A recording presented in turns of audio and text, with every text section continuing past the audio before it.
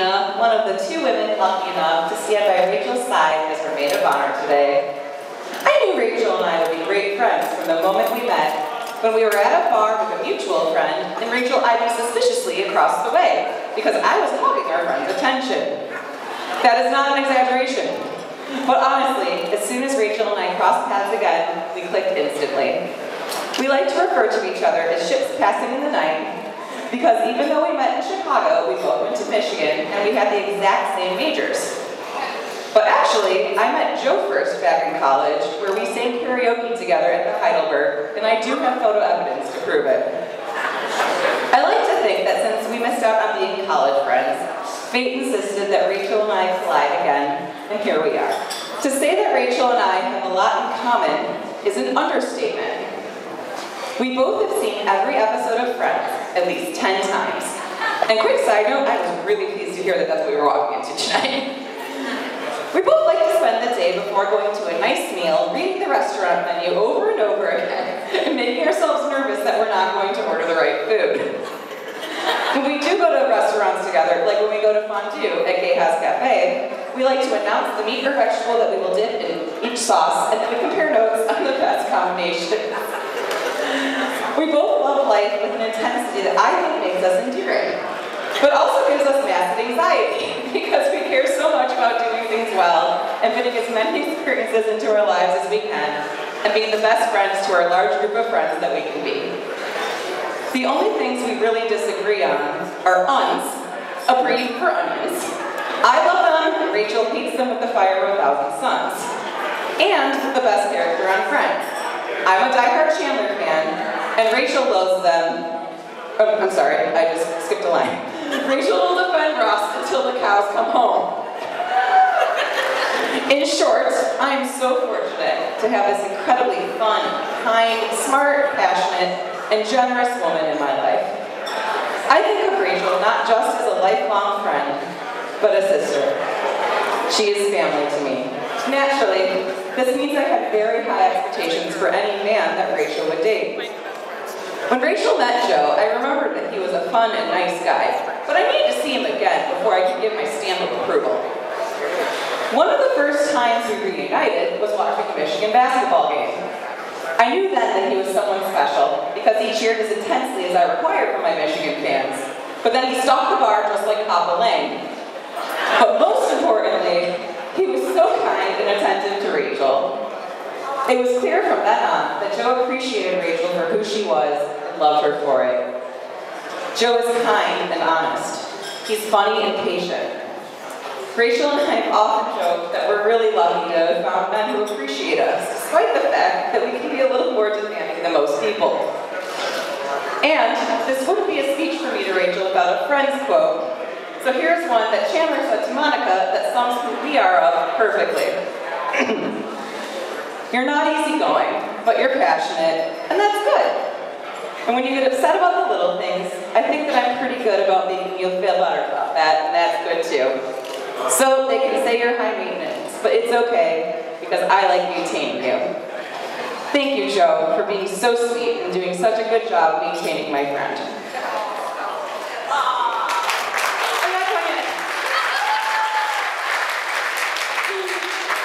I'm thrilled that my friend found someone who loves her with all his heart and who she loves just as much. It's been so wonderful to watch the two of you grow together. You balance each other out perfectly. Joe's calmness evens Rachel out, and Rachel's energy brings out Joe's fun-loving spirit. Good news, Joe. We're going to be spending a lot of time together because Rachel and I have already planned out our entire lives, and it involves us owning a timeshare together on the beach. I'm thinking Traverse City, but I might let you weigh in because you just married my sister friend, so now you're my family too. So let's raise a glass to Rachel and Joe, to the Kronks. This is the first major speech I've given, so please bear with me.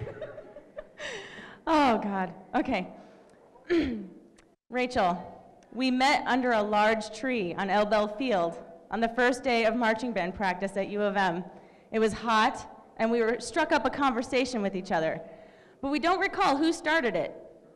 Years later, we revealed to each other that we started conversation because we thought the other one was an antisocial loner and needed a friend. Well, as I look around today, Rachel is far from an antisocial loner. You are loved by so many people, and for good reason. Oh, God. You make lasting connections. You never turn your back on a friend. You're fiercely loyal, and no matter where you go, fun will follow. I hope everybody heard that. Who else would sing praise songs and make panda noises at the bus stop late at night to keep us safe?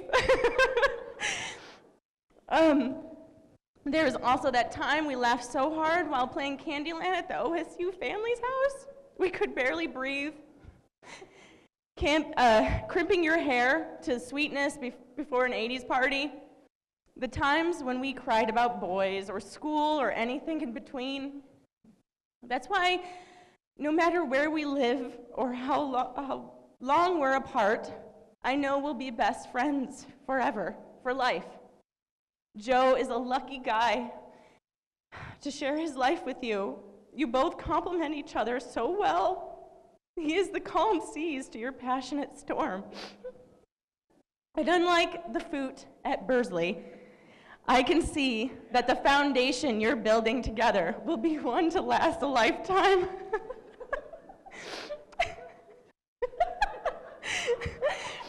I love you, Rach, and I love you too, Joe. You guys are going places. And I can't wait to see what happens next. Toast.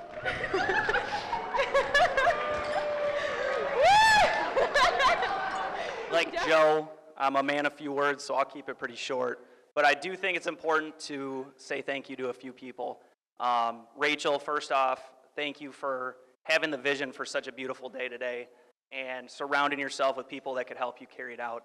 I'm sure it was stressful, even possibly now, but I want you to know that you have so many happy people here, and it wouldn't be possible without you, so thank you. Yeah, let's clap it up for Rachel.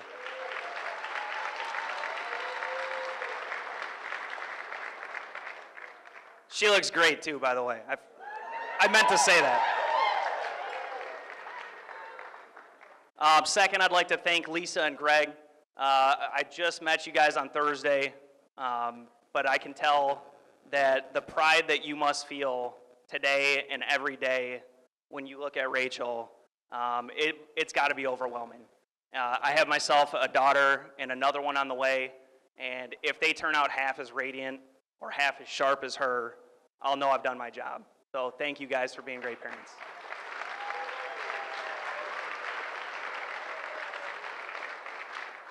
And big Mo and Joe, man. Maureen Cronk, Joe Cronk, thank you guys. I have a small confession. Joe, I actually stole my first beer from you, so. So thank you, and I'm sorry. I'll get you another one. And Maureen, you were like a second mom to all of us, to all of our friends, Jim, Kyle, the list goes on and on. I felt like every time that we went to your house, we knew it was a safe place. We knew we could just be boys. And growing up, to me, that's one of the best things about you guys, is I always felt comfortable. I'm so grateful for your patience. I'm sure we tested it many, many nights playing basketball and doing all kinds of stupid stuff, but I really love you guys. I appreciate everything, and I hope today's what you hope it to be. All right? So thank you, guys.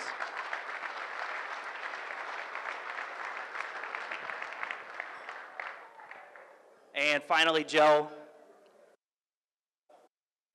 Man, Joe, I appreciate today. I feel like meeting all your friends, any one of these guys could have been your best man, and I just feel very honored. I want you to know that, and I can tell we've come a long way from our high school days of setting up trash cans in the drive and then hitting them with our parents' cars. So,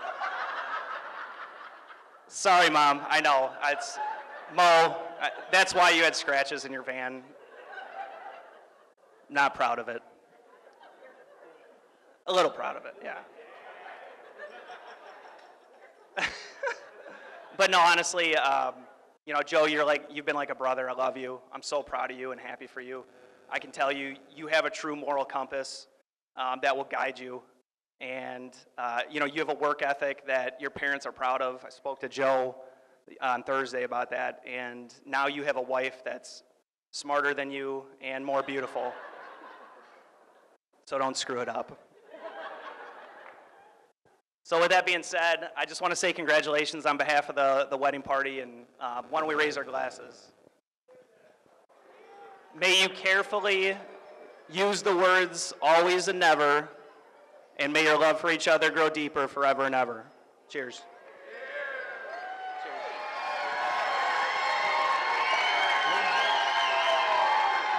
Thank you. If I talk too loud, I apologize. I'm not going to talk long. That happens to be other people, our family's problem. But Ryan, you did a nice speech, by the way. It was great. Actually, I'm coming in as K-Rod, the closer, Mike Murray, wherever you are. I'm going to close this thing out. Thank you all. Well, I've got to keep the head here. Thank you all for coming tonight. We appreciate it. You know, we were talking, you've heard already today, Rachel loves the movie Father of the Bride. We talked about it. But this morning you get up, we're in the hotel room, and I open the drapes, and I look outside, and I only opened up the heavy drapes. I didn't open up the thin ones. And when I looked at the thin drapes, I go, oh crap, it snowed out last night. It looked like snow. And I only had 2 beers last night. Yeah, that's Matt. 2 beers. That's all I had, right? Anyway, so I wasn't in tox or anything when we went with this, but I looked at this and I go, oh my God, it's snowing. And then I could have swore I heard the sound of a bunch of swans flying by, and I go, oh crap, am I turning into Steve Martin here? Or what's going on? So anyway, I got to thinking about it, and I say, well, you know, in the movie. Steve Martin's daughter, who I can't think of her name right now because it's, you know, kind of big night, but she marries this terrific guy, and he's just like fantastic. And I go, well, Joe's pretty fantastic. So I mean, this is following the movie script, and he comes from a great family. And I said, these guys are just, the Cronks are just fantastic people. And I said, okay, this is going, you know, kind of like the movie. I said, I can't be Steve Martin. No, I'm Greg Lang, you know. So anyway, I kind of looked at it and I said, okay, what can change this? And I said, okay, wait a minute, I haven't been arrested for stealing hot dog buns and got put in a slammer this week, so I'm good there. And then I remembered that Father of the Bride, Rachel, didn't they have a sequel, Father of the Bride 2? And in that one, Steve Martin's wife gets knocked up. So that's not happening. It's not happening. So we're definitely definitely not Steve Martin. We're not doing the Father of the Bride 2. But there's or what? But there's one big difference. Is Steve Martin loved his daughter like 10 times over. I love you 1,000 times over. So here's a salute to you and Joe. Best wishes. God bless you guys, and salute everybody.